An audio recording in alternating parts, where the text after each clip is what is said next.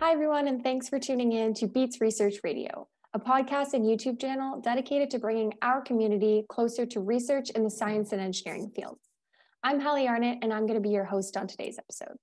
Joining us is Dr. Todd Hoare, a professor in the Department of Chemical Engineering at McMaster University. Dr. Hoare's lab focuses on design of novel materials with smart properties, precisely tuned to the environment and application in which they're going to be used. His laboratory specializes in hydrogel fundamentals, microgels, nanogels, drug delivery, tissue engineering, biosensing, agriculture, and personal care. Today, Dr. Hoare is here to speak to us a little bit about hydrogels and how his team is engineering them for multiple applications. Thank you so much, Dr. Hoare, for joining us here today on BEaTS Research Radio. My pleasure. Thanks, Hallie. So do you think you could start off by explaining to us, I mentioned a few things that your lab is doing. Do you mind going into a bit more detail about the current research efforts at your lab? Sure. So as you said, basically my lab looks at hydrogels, and we look at that from any length scale. So from the bulk hydrogels, which are probably things people may be more familiar with. So the gunk you see in baby diapers that lets you sleep at night when you're a parent of a small kid, or a contact lens. So something that you can touch and hold. But also down to the nanoscale. So we work with hydrogels as small as 10 nanometers. So just to put that into perspective, it's basically taking a human hair and then dividing that 10,000 times. And that's the length that's left over. Those types of hydrogels are really, really useful for things like penetrating into biological areas that are otherwise hard to access, like the brain or dense tumors. So we like to look at it from a very engineering perspective. So we look at, what applications or what properties of a hydrogel do you really need for the material to be effective in a particular application. So I always start with an application in mind. And then we look at some of our toolbox of abilities, particularly in terms of chemistry. So the rule in my lab, we're an engineering lab. So if it's more than 2 steps, we don't do it. We leave that to the chemists. So we try to stick with more simple chemistries. We also look at the morphology of the structure of the hydrogel that we form. So how big are the pores? How much does it swell? Are there just different local domains that are different in composition? What do those do in terms of the application? We like to look at that and also try to apply some engineering tools, things like high throughput screening or statistical modeling, to see if we can accelerate the design of an optimal formulation. So based on what we know about how this formulation worked, can we learn something about how a formulation might work better? And then we look at, again, how to apply those hydrogels. And as you said, the range of applications is pretty broad. Most of our work's in drug delivery and tissue engineering, but we're also doing a lot of work in agriculture now, which has been really interesting. Yeah, absolutely. So it sounds like you can kind of go at the problem from 2 angles. So looking at the application and then tuning that hydrogel specifically for that application. Is there a base model that works and that you always start with when you're tackling these problems that kind of helps you like merge everything together so you're not always starting from scratch? That's a good question. So I mean, as a professor who knows something about a very specific thing, when you have a hammer, everything's a nail. So I guess there's 2 basic things we typically start with, and one is what's called in situ gelling hydrogels. So if you ever used epoxy glue from the hardware store, you know exactly how these work. So it's basically, when you have the epoxy glue, you have these 2 barrels, right? And the 2 things, when they mix, when you extrude them together, they react and form your adhesive. So in situ gelling hydrogels are exactly the same, only you make a hydrogel instead of a cross-linked adhesive at the end of the day. And we think that's very useful in a lot of applications, because not only can you implant something without having to surgically implant it, right? You can just deliver it through a needle and it gels inside the body. Or you can actually mix the hydrogel precursors in different geometries to make really different types of structures. So for example, for tissue engineering, we've made very small fibers just by controlling the geometry at which these come together and extruding them in the right way. So that's the one sort of base formulation we tend to go to. The other formulation is what's called a nanogel, which you mentioned in your introduction. These are basically cross-linked hydrogel particles. And again, they can range in size from microns to nanometers.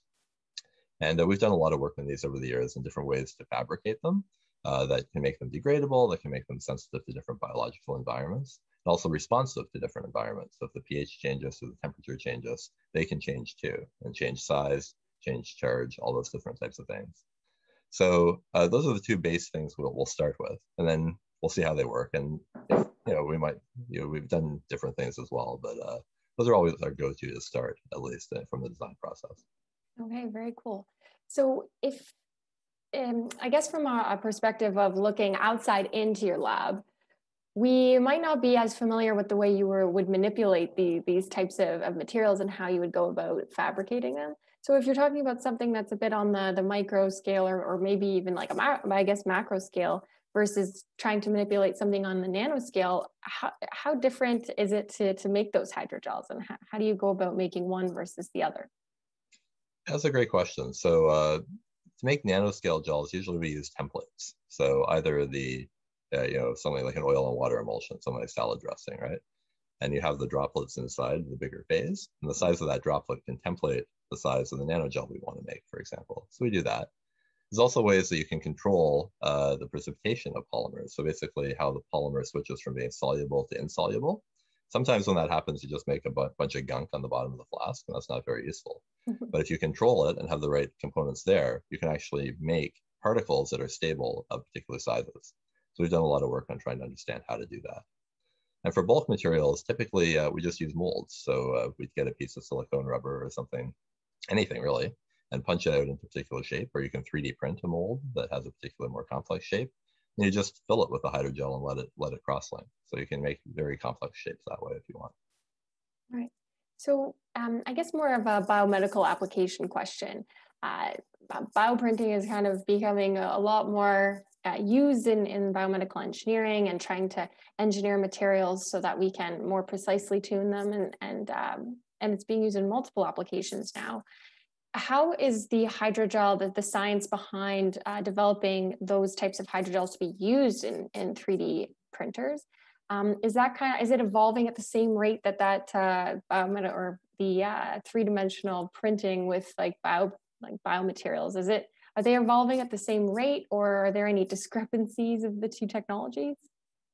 Yeah, so I'm going to give you a very biased answer to this, but I think so we'll preface it with that. But basically all the printable inks right now that are available for hydrogels commercially are based on one of two technologies. One is calcium alginate. So when you mix alginate, which is a naturally extracted product from seaweed, with calcium ions, it sort of forms what's called an egg crate structure. So the calcium interacts very tightly with the alginate. And this happens at room temperature. You can form a gel really, really fast. And that's the key for 3D printing, right? So you have to be able to have something that flows through the nozzle, or else you can't print it. But once it's on the platform that you're printing on, it has to be stable. It has to be a stable gel. Otherwise, you lose all the features you printed, and there's no point doing it. So you need really, really fast gelation to make it work, and this calcium alginate works. The other way that people do it is they put double bonds on different types of polymers and then irradiate it with UV light as it's printed. Those double bonds will react with each other and form crosslinks during the printing process, which again can happen quickly.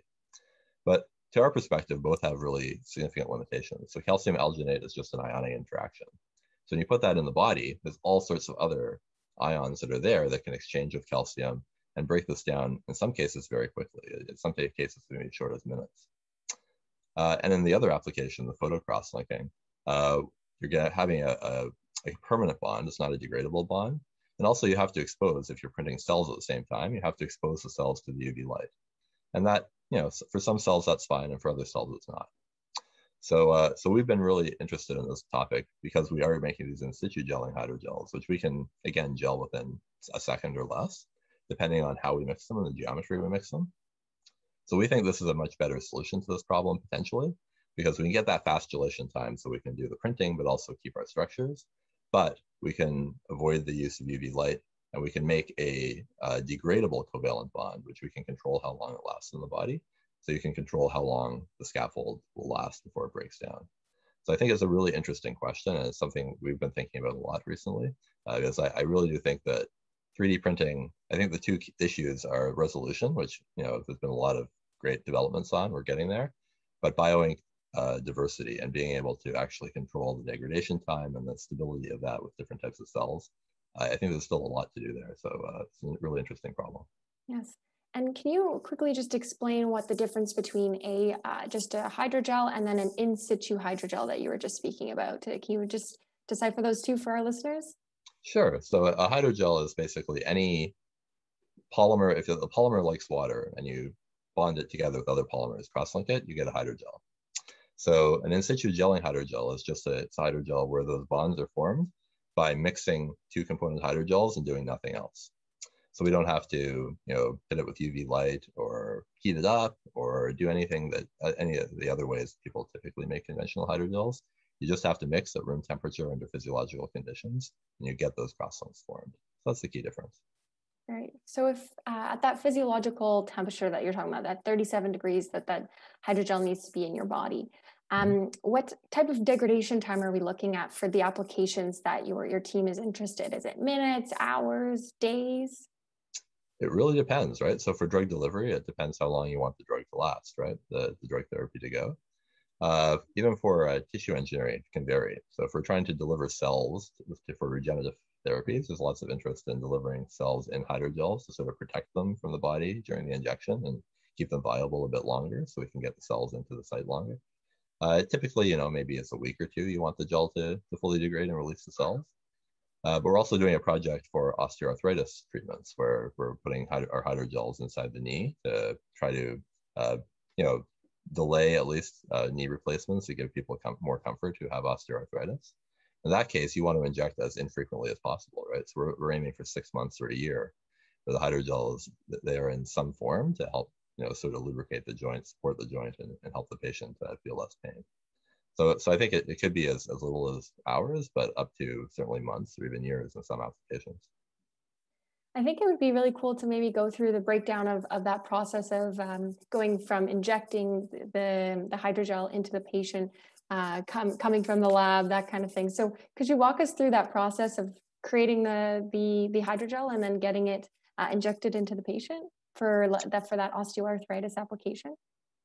Sure. So, I think one of the key challenges in terms of getting a hydrogel into somebody is sterilizing it, right? Because you can think of like taking a piece of Jell-O and trying to sterilize it. It's really difficult, right? It's not a lot of good options for it. Our in situ gelling hydrogels are helpful there because the precursor polymers are basically based on water, and they're very low viscosity, so we can filter them. So that helps a lot. So we definitely first filter them to sterilize them. And there's a lot of quality control you have to do as well, right? So make sure the composition is exactly what you've said, to make sure that the gelation time is the same, because the gelation time will really influence how much hydrogel stays at the site versus just diffuses away. So we want to make sure that we're getting the patient not only the right dose through the syringe, but the right dose that actually forms the hydrogel, so we get the exact same mechanics and same volume every time, so that the patient's going to be comfortable. So we do a lot of quality control, and we think a lot about sterilization to make both of those things happen. Okay, that's that's something that I guess you wouldn't initially think about when you're thinking about a hydrogel, and then, oh, I have a blob of material. How am I going to get to the center there? So yeah, absolutely. That's definitely an obstacle that might not be at the forefront of your mind when you're starting to fabricate. So a little bit on that line, is that a major obstacle in hydrogel design and research in the biomedical space right now? Or are there other major limitations that come along with that? Yeah, I think the use of hydrogels in biomedical applications has really expanded in the last decade. So a lot of these problems are on the way to being solved. I think sterilization is number one. And I think often when we're designing in a lab, an academic lab, a new material, we don't really care, honestly, right? We just want, does it have the right mechanics, the cells like it, all these types of things. We don't think about, okay, can I actually scale up the production of this? Can I make, 10 kilograms of the polymer instead of 1 gram of the polymer? And that's why we try to stick to simpler reactions, right? 1 or 2 steps, so that you could give them to a contract manufacturer and you could actually do it and reproduce it. That's not always easy to do, right?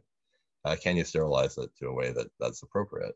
So these are things I think, if you're really thinking translationally, you have to think about at the beginning of your design process. So if you sort of get through the entire process and then say, oh, wait a minute, I can't sterilize this, it's not going to be translated into people. So we really try to think of that towards the beginning at least, and make sure that we're designing modules that can be scaled up in terms of the chemistry and can be sterilized so we can put them in patients. Right.